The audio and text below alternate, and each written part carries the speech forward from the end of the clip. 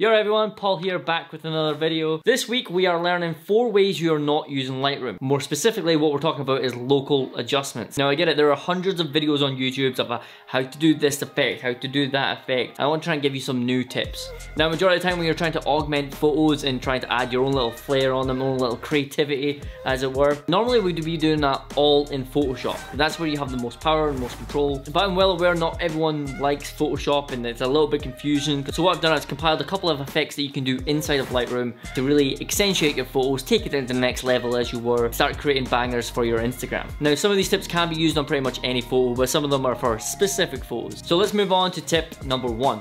The first technique we will be learning is accentuating the fog using graduated filters. This works best if there's already fog in the image, but I've had some success adding fog in completely. The 3 sliders you should be focused on are exposure, clarity and dehaze. Here are my settings.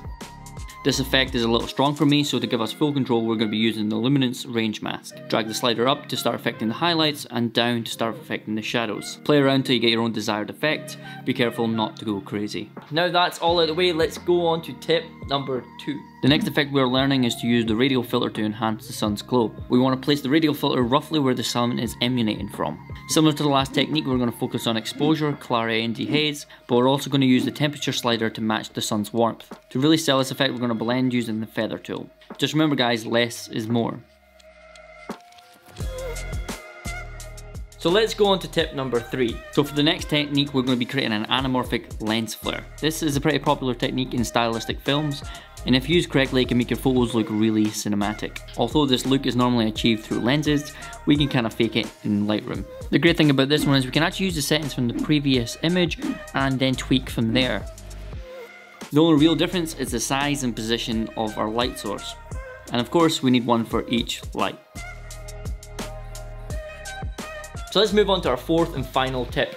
And that's creating that Orton dreamy effect that we all love and is really popular amongst landscape photographers. That really dreamy, soft highlight look that makes the image look otherworldly. So there are a few different ways to achieve the Orton effect. However, my favourite is using the graduated filter over the entire image. The best settings I've found are using the white, clarity, dehaze and contrast. To really dial this in, we're going to be using the luminance range mask. We don't really want this to be applied to the highlights, so what we're going to do is drag that bottom slider all the way up until it's only affecting the brightest parts of our image.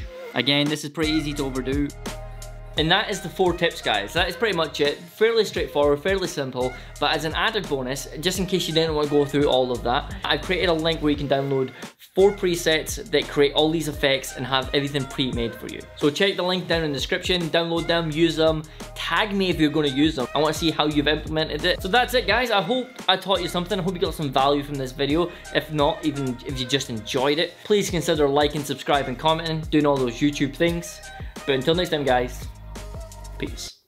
My friend pointed me out, this is peace, this is not peace. You ever seen that Mean Girls film when they steal the tickets at the end and they're like, peace? I would like to present you with 2 gift certificates. Thanks, sucker! Peace. It's what I've got in my head every single time.